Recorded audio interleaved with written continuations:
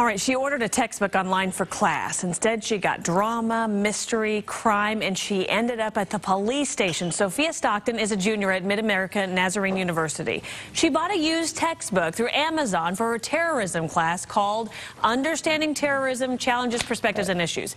As she flipped through the pages, a bag of white powder fell out. She was afraid it was anthrax, so she took it straight to police. I told him white powder is in my terrorism textbook, and so I put it on the table, and they were like, oh, okay. And so he went back and he tested it, and he comes back and says, you didn't happen to order some cocaine with your textbook, did you? And I was like, no. Police believe $400 worth of cocaine was in that bag. They're continuing to investigate where it came from.